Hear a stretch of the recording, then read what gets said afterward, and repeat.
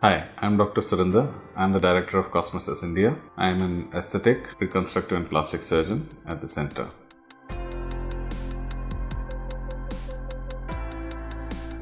We get a lot of queries about penile lengthening. Who needs it? First of all, as you can see in nature, there are various sizes. No size is the perfect size for anything in the human body.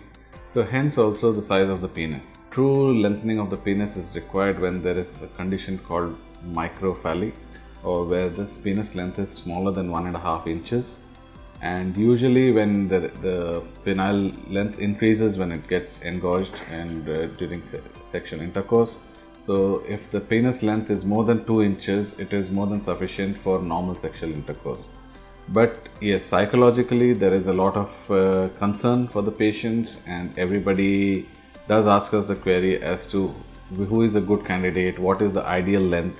There is no such thing as an ideal length, but anything about 2.5 inches is sufficient to give you a full functional penis. Some people are concerned for cosmetic reasons and some people for personal reasons. Then that is a totally different indication. It is not a medical indication, but it is more of a cosmetic indication for penile lengthening.